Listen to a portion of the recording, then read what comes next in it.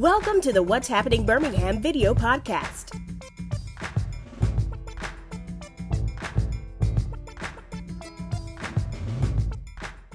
Your family traditions, culture, and stories are your legacy. So is your health history. Join the All of Us research program and share your health information. Through research, your legacy can help build a healthier future for all of us.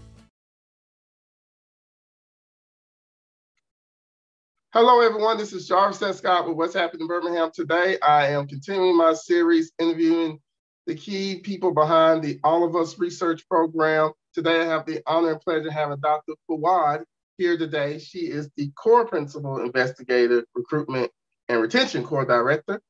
Dr. Fouad, how are you doing today? Very good. Thank you for having me today. Great. Before we start, I've read your bio, very impressive. You do not know who this lady is. She has been, I would say, one of the pillars of the UAB medical community for years. And I've always admired your work, and you've always been a key player. So I want to just say my personal admiration for that. Thank you so much. It takes a lot of people to do the work we do, and all what we care is making everybody in all our communities healthy and have a good quality of life. Okay, so before we start, like I said, it's a long bio, but if you can give just like a little brief introduction about yourself. Okay, so I'm a professor of medicine. I'm also a senior associate dean of diversity and inclusion, and I direct a university-wide minority health and health equity research center, which really main mission is to improve, our ways of knowing how to address health disparities, reach health equity, train our new generation of scientists, and really have a good community engagement and listen to our communities to know how we really address their concerns regarding their health. So that's what I do. And other thing, I'm a researcher trying to work with teams to learn more and discover better ways to treat and prevent disease. Okay, so with the All of Us research program, what is your role specifically when it comes to being the principal investigator, recruitment and retention core director? So my role, I oversee the team that really goes out, explain the program to the community, and do all the process of enrolling people in the project or the program, and also collect the data that we need and making sure that everyone understands why they need to be enrolled and reach our goals that we promised the National Institute of Health that we can achieve and get the number of people that we need. Yeah, because I saw the goal was like 1 million people. Yes, but not for us. This is the nationwide. The nationwide goal is 1 million people, and this is really one of the largest, most ambitious initiative that NIH initiated to have 1 million people to do one program. And we were very, very fortunate that Birmingham, UAB, and the state of Alabama became a hub of a network in the South, including Mississippi and Louisiana, to be part of reaching this goal. Okay, so how is this different from like the prior research programs you have done in the past? So this one is really unique, and it's focused on what we call precision medicine, which is we want to learn on an individual basis, not as a lot of people together.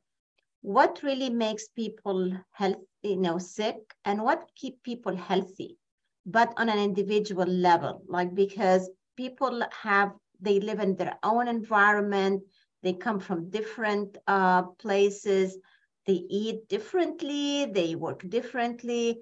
So we wanted this to be more personalized. It's just for the person. So you can receive the best treatment or the best recommendation to stay healthy. And like people say, it's exactly like your eyeglasses. You can't wear mine.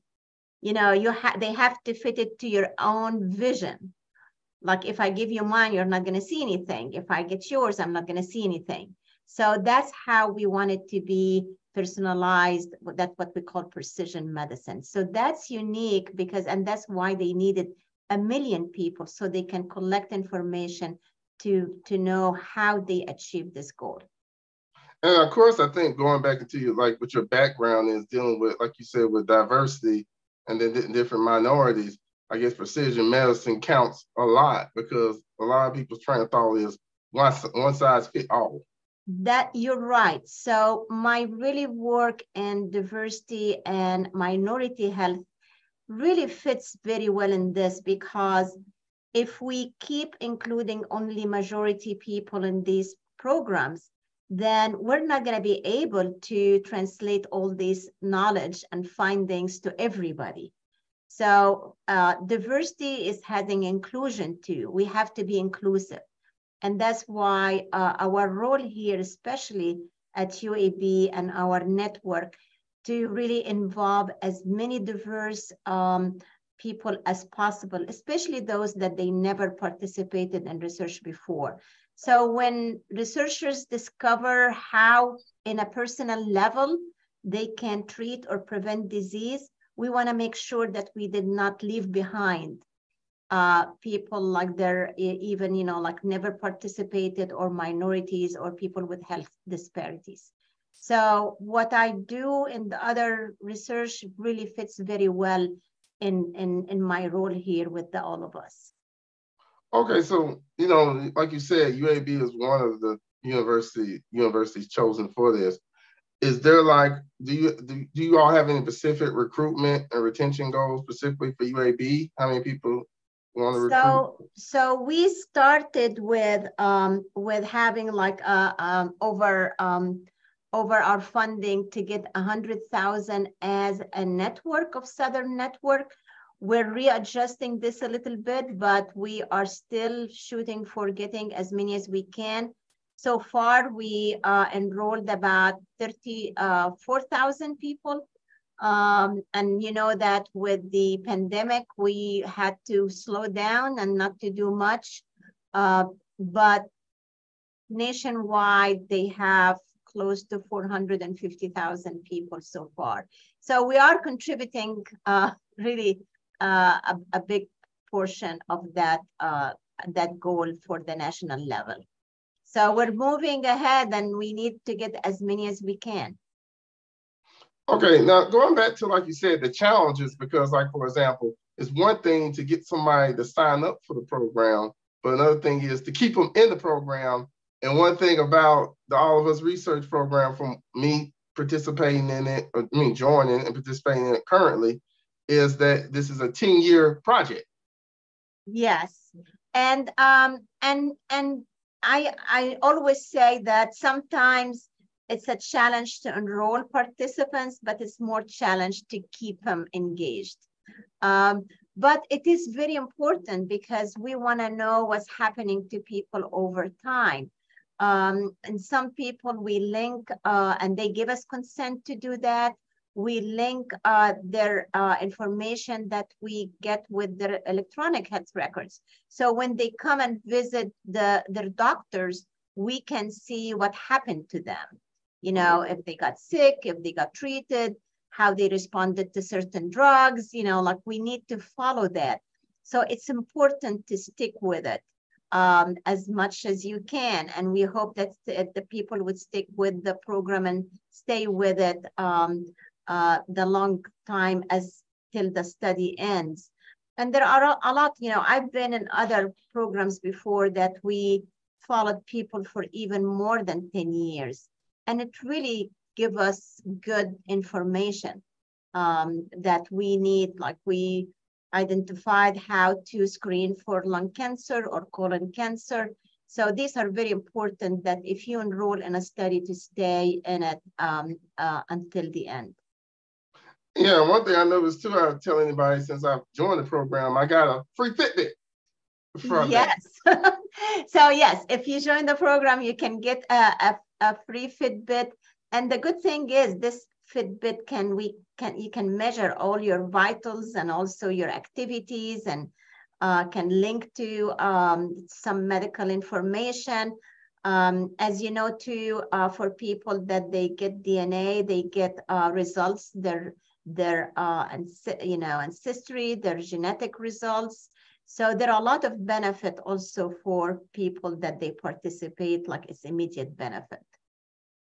Yeah, and one thing I also like about the program is give you, based on, like you said, they're following you around. They also, I feel like it gives you like more of a deeper dive, and it goes deeper than just, going like your annual visit, just getting I wouldn't call it regular lab work, but they're able to kind of peel the orange peels, I guess you can call it. You're right about that. Like they, we sometimes we say that if you have any, like genetic trait or changes, people say, why would I want to know? Because there is nothing they can do about. But the discovery and science have really improved that there is a lot of these genes variants that we can do something about it. So as those are come in, people will be counseled if there is something that is found, that there are something that they could do about it. So that's important, so it's not that there is no hope and I don't want to know. So yes, the program can give you back and give genetic counseling if there is needed to. Well, one thing too is like I want to ask. I know you probably answered this question already. How important is the diversity to all of us research program, and especially even for medical research? Yeah, so I can tell you that, especially with health disparities, like with the improvement technology and how we identify new treatment, new prevention modalities, and now especially with personalized and precision medicine, we really need to look at every individual as the individual. Mm-hmm. So imagine that if we have a whole group of people that they don't want to participate and they have doubts about medical research, then, like they're going to be left out when mm-hmm. we know that when we get the discovery, like how then if you or me and we don't want to be part of this, don't want to participate, then when we go for treatment or we need to be prevention, we're not included. Like I had one of my team member from the community that used to work with me a long time ago and help with the message that we all have to participate in those new discoveries. She says, because when they write the medical books, we have to be in it. Yes. But if you're not in it, you're not in it, so everybody has to be included. And also, if we're not, this is going to increase the gap of health disparities, because then the ones that they always be part of research are always we know about. The ones that they're not, we'll never know about. So health disparity is going to widen and we can't have health equity. So we want to take part, we want everybody to take part. Everybody that's live in rural communities, live in low-income neighborhoods, coming from different ethnic background, coming from different race. Is it old? Is it young? Is a woman? Is a man? This really initiative, and that's why we call it all of us, mm-hmm. because it needs everybody. It's all of us to be part of the study.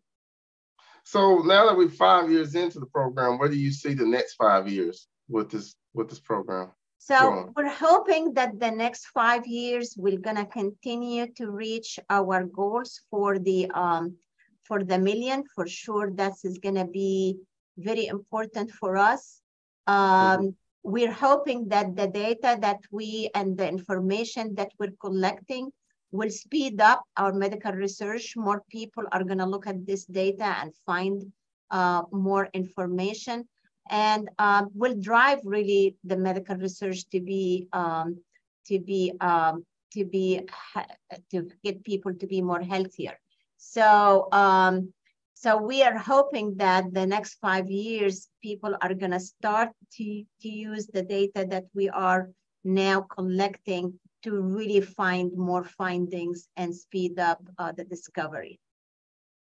Okay, and before I end, I guess I always like to end an interview with like a fun fact or just a fun thing about yourself. What got you into to medicine? What got me to medicine? You chose as a career. Yeah, when I was a teenager, I used to watch an American TV series Okay. About medical doctors, and I was back in Egypt, and I said, oh, you know, this looks like fun, and those people can really do miracles. I want to be one of them. Okay. So. Oh, that's interesting. To be one of them. Well, Dr. Fouad, thank you for coming on. Thank you, Jarvis. Thank you, and it's great to have to give me the opportunity to talk about all of us. Yes, and I tell anybody this is a great research study. If you want to find out more information about yourself or about your family history, about just certain things that you're just allergic to, this is a great study. And like in the prior videos, they are very protective of your personal data and DNA, and they won't share it. It's not like one of these 23andMe and public databases. This is strictly confidential, almost like your medical records. You're right. And they can give you some ancestry information without sharing your data like the public programs, and also can give you information to improve your health. So, and I want to thank you, Jarvis, for being part of all of us and for promoting this, because it's important. It's an important initiative. Oh yeah, you all chose me, but I'm definitely looking forward to more interviews, and definitely come on in the future, because as I mentioned earlier, Dr. Fouad, she is definitely a part of a lot of different other studies around the university as well. We'd be glad. You just ask and I'll do it. Thank you. Okay. Well, thank you all for watching this video. Please check out what'shappeningBirmingham.com for more interviews. Don't forget to subscribe to the YouTube channel, and I have an audio version of this on Apple Podcasts. Thank you all again, and have a great day. Bye-bye. Bye-bye. Thank you. Thank you for watching the What's Happening Birmingham video podcast. Please check out our website, app, or subscribe to our YouTube channel for the latest videos today.